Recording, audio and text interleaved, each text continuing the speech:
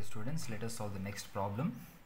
So in this we have to compute the range space, null space, rank nullity of the linear transformation, and we also verify the rank nullity theorem. So rank nullity theorem says that the rank plus nullity is equal to dimension of domain. Here the domain is R3 and the dimension of R3 is 3. Fine. And observe one thing, here they don't give any information about the basis of domain as well as codomain. So we have to consider the standard basis of R3. What is the standard basis of domain R3? It is 1 0 0 0 1 0 0 0 1. Right? Fine. So the very first thing is we have to calculate E of 1 0 0. We know E of x y z. Let us calculate E of 1 0 0. Let us substitute x equal to 1 and y z are zeros. And let us calculate T of 0 1 0 as well as T of 0 0 1. The very next step is we have to consider a matrix where the first row is 1 minus 1 0, the second row is 2 0 1 and the third row is 1 1 1. Now we have to calculate the rank as well as nullity by reducing this matrix into row reduced echelon form. See, in the first row operation, we have to make this, in the first row, 1 is the leading entry and below the leading entry this must be 0. And in the third row, the first two elements must be 0. Right? We have to make them 0 by suitable row operations.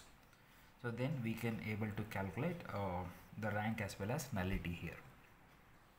Okay, you observe one thing here. Okay, so we have to make this element 0. How can I make this element 0? So we have to look at the first row.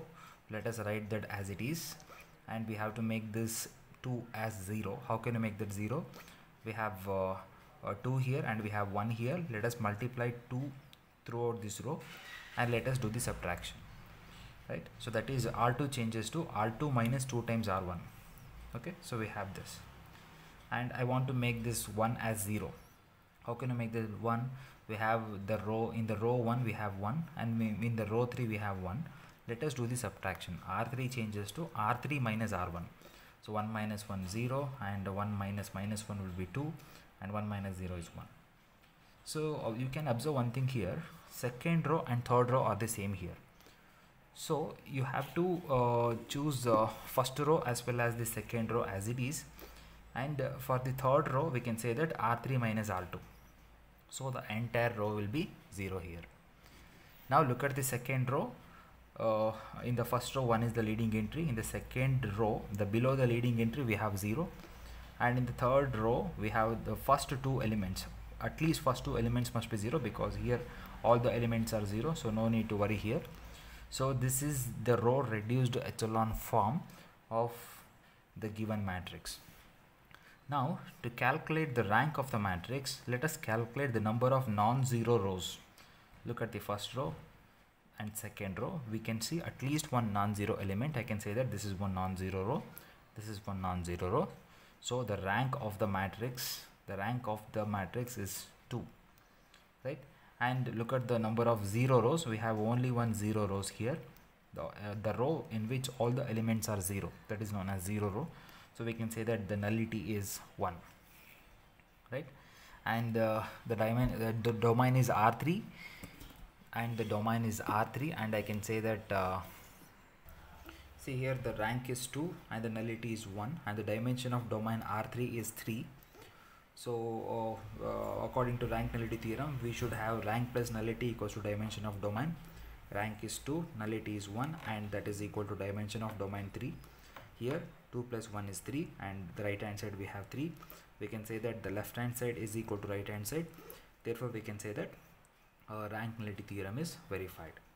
So now we need to calculate the range space as well as the null space.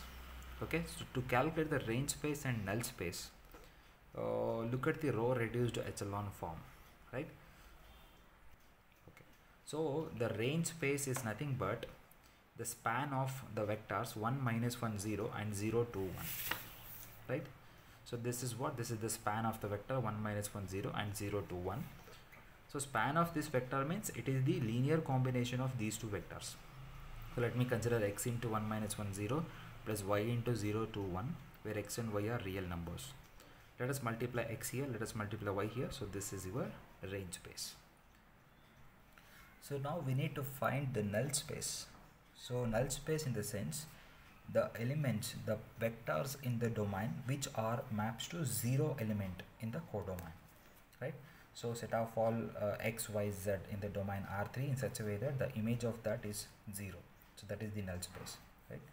So here T of x comma y comma z is nothing but the given linear transformation, that is equal to 0 vector means 0 comma 0 comma 0. Now on equating we can say that x plus 2y plus z equals to 0, minus x plus z equals to 0, and y plus z equals to 0. So we can consider these elements now. Now we can write x in terms of z, y in terms of z. So let us choose a particular value to z, that will be some k. So then x equal to k and y equals to minus k. So therefore the null space is become so k minus k and k, where k is any real number.